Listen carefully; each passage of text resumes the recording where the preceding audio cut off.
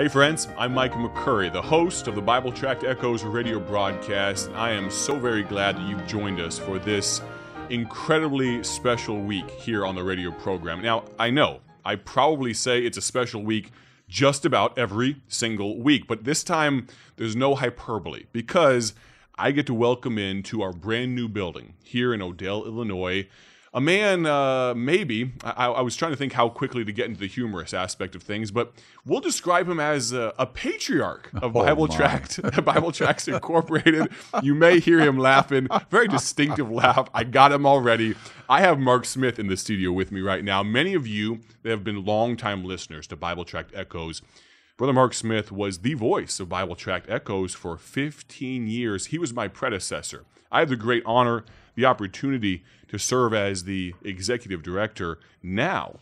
But before I was here, there was one that came before me. Brother Mark Smith, thank you for joining us today. Brother Micah, it's a great honor to be here. You're very kind to just invite me. I've been joking with the folks saying I'm really here just for the food. We're having barbecued chicken. Yes. But to see the building and what God is doing under your leadership, it just, frankly, it humbles me with the goodness and grace of God, the gifting He's given you, but the help.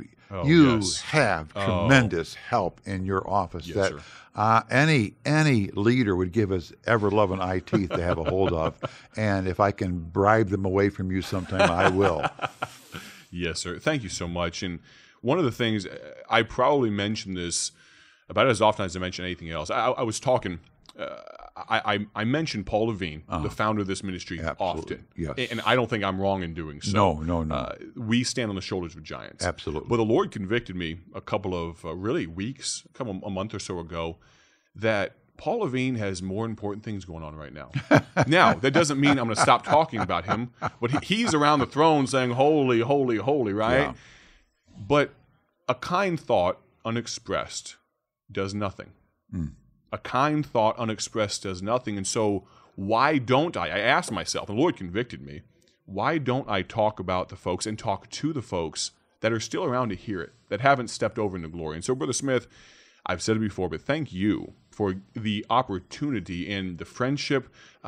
Generational transitions are not always easy. No, they're not. And I can't imagine an easier transition at Bible Tracts Incorporated than what you allowed. Now, God used you with it and the grace of God and all those things, but you allowed the transition to happen. I want to thank you for that. Well, right now at the church I pastor, I'm preaching on the life of Elisha.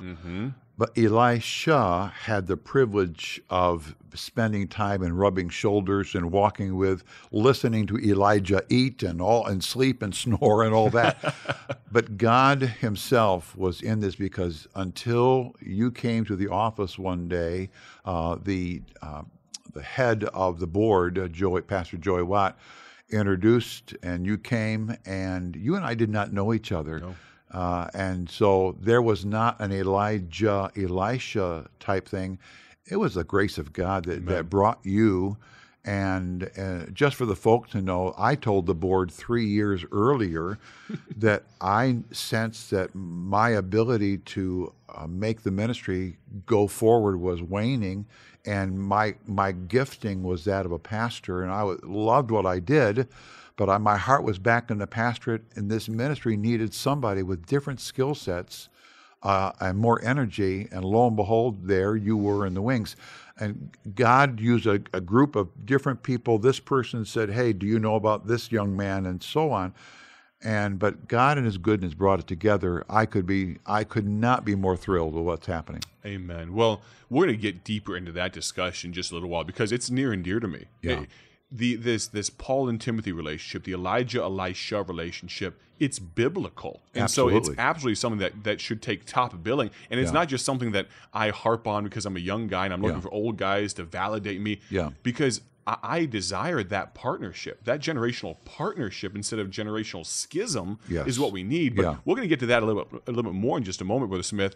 We are here right now in the brand new building. We sure are. Bible Tracts Incorporated. Oh, man, it's phenomenal. We're going to talk more about that, but this is going to be, starting tomorrow on the broadcast, this is going to be the first week of broadcasts with a live studio audience. We're going big time or something. We're going somewhere. I should say that. And we're looking forward to it. Today, this is actually, you're listening to something that was actually recorded on October 1st. Those of you that are listening right now, that was, and this is, our grand opening of our brand new building. Yeah. We're so thankful to have you here as the guest of honor, but I'm looking forward to you folks hearing from people that you came from Pennsylvania. Yeah. We have folks here from Kansas, Indiana, Ohio, and the day hasn't even started yet. So I'm looking forward to it. But talk about what it means to be able to kind of grow into a new building and the opportunities that it presents. Knowing where you were for 15 years in that building, can you talk about that just a little bit? Well, first of all, let me just quickly say there were some people that I inherited that did the behind-the-scenes ministry, secretaries and people that filled orders and so on. I inherited those folk. They had a heart for the ministry, but I don't know if you realize this, but in 15 years, people do get older and their ability, and we needed to replace, and we had trouble finding people who had a heart for the ministry of gospel tracts. Sure. And so we found that this person would fill in for a while, and this person would be our bookkeeper for a year, and so on. But we also inherited an old building. Mm-hmm. Believe it or not, that building used to be the building where they raised rabbits in. Mm-hmm. And it was some kind of building, but it was old. And it had some issues, but that's all we had. Right. And we also inherited a dearth of giving. And the one thing I'm just very grateful to God we were able to help get the giving back up through the ministry of traveling and being on the radio and so on. But we inherited some people with a heart, but those hearts got old and the building got old. And in the process, as I said before, God said, okay, God honors faithfulness. It is required of a man that he be found faithful. Yes, sure. We have had a number of faithful people who God said, okay, now I can bless this thing. We needed some youthfulness and a fresh vision. You are an evangelist. That's your calling. I am a pastor. That's my calling.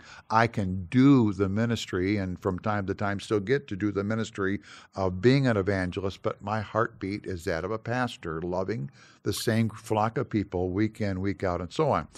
You bring a different heartbeat and a vision to expand some things, adding music and so on. The newness of this building, even though, yes, it's an old building but been refurbished, the newness and the expansing of the space really enables this ministry for the next decades, if the Lord tarries and as the Lord tarries. Amen. Well, and let me say this to those that are listening right now. Maybe you're actually worked up and think, I should have been there at the grand opening. Let me say you should have. We had some folks from overseas say, man, from Norway, said, I would have loved to have been there. I said, I'll give you a pass this time. I understand. I had a text from a man in Texas, in California. Okay. He said, I wish I could be there, but he runs a camping program and supports the ministry and just said, I can't be there praying for you guys. So yeah, all over. Absolutely. And so I'll say this, we've had multiple folks. We have people from like I said, from Kansas and here today. But if you're ever, those of you that are listening, if you're ever in the area and you have the opportunity to swing on by, please do. We would love to host you. I'd love to take you out for lunch or something. I can't promise barbecued smoked chicken on the day you come. And did I mention sweet corn? I'm really excited about this. My tummy's rumbling. We have to end this episode here soon because you are here partly for the food. Maybe not all for the food, but I'm here for the food as well. But in all seriousness, if you're ever coming through the area, I've kind of built this as a mini missions trip for people to come because it's very seldom that people, number one, the expense and the time off work to go to a place like I have friends in Puerto Rico. I would love to go visit. But to take a week and to do that is difficult. Right. But to come and see a ministry stateside, here pretty centrally located in the Midwest, to come and see it, I would encourage you, if you ever have the opportunity, the Bible tells us, mine eye affected mine heart. We'd love for you to come see us. But Brother Smith, I want to thank you so much for the opportunity, and then to come back, and for us to have a continued partnership, and to be the ability to stand behind your pulpit not too long ago. We have about 3 minutes or so left on this broadcast. Encourage people to join us for, we have no idea what's going to happen on Tuesday, Wednesday, Thursday, and Friday of this broadcast. Maybe give people a sneak peek into what you imagine or why they should come back for the remainder of this week. Ladies and gentlemen, first of all, Brother Micah just mentioned using your trip here to come visit as a mission trip. This is a mission organization. Amen. We are taking the gospel to the world. That was the heartbeat of Paul Levine. That continues to be the heartbeat of this ministry. And you can come and you can physically touch and help pack up. Even if you come for a 1-day, 2-hour visit, you can handle tracts that are going to go across the country, across the world. You can touch those tracts that are going to touch the hearts and the lives of God's people. It is a mission trip. It is a mission. As we go on, I'm hoping to share that the heartbeat of my life at my local church, we're still talking about how we share the gospel through gospel tracts and impacting people. This is a life. This is a lifestyle. This is the Christian life. Your journey, if you will, with gospel tracts didn't end when you said sayonara and went off into the sunset. It didn't begin by me. Exactly. We got here because I was pastoring a local church that had a wall full of gospel tracts, and they needed a director, and that's what it started. And more of God's people need to grasp the power of the printed page in the life of lost people. Amen. It's still effective. We'll see if we have time for it this week. I'm praying the Lord allows it. There's a man here from the church, over in Indiana. 44 years ago, he picked up a gospel tract that one of his coworkers left in his workplace restroom. Read that gospel tract, accepted Christ, and he can't talk about it without tearing up. 44 years later. I don't think he's lost his first love. We can talk about that. No. But to hear him talk about it, and then to hear that Paul Levine sent him a note and said, here's a church you should go to, and he's been there for 40 years now, and I think he's a deacon in the church, and just so faithful. That's what it's all about. It's not just notches on an evangelist belt to say, here's how many people got saved. Now, we got 30 seconds left. Give us one last word, Brother Smith. The work of the ministry is done by all the people, not by just the paid staff. Amen. Do the work of the gospel ministry. Amen. Well, thank you so much, Brother Smith. I am so looking forward to having you with us for the next 4 broadcasts. Tell a friend. And by the way, if you missed the broadcast, you can go and find the archived version anywhere you listen to podcasts, Bible Tract Echoes. We'll talk to you very soon. My prayer is that you have a great day for His glory. I'm going to go eat some smoked chicken, Brother Smith. How about you? I'm with you. God bless. Talk to you soon.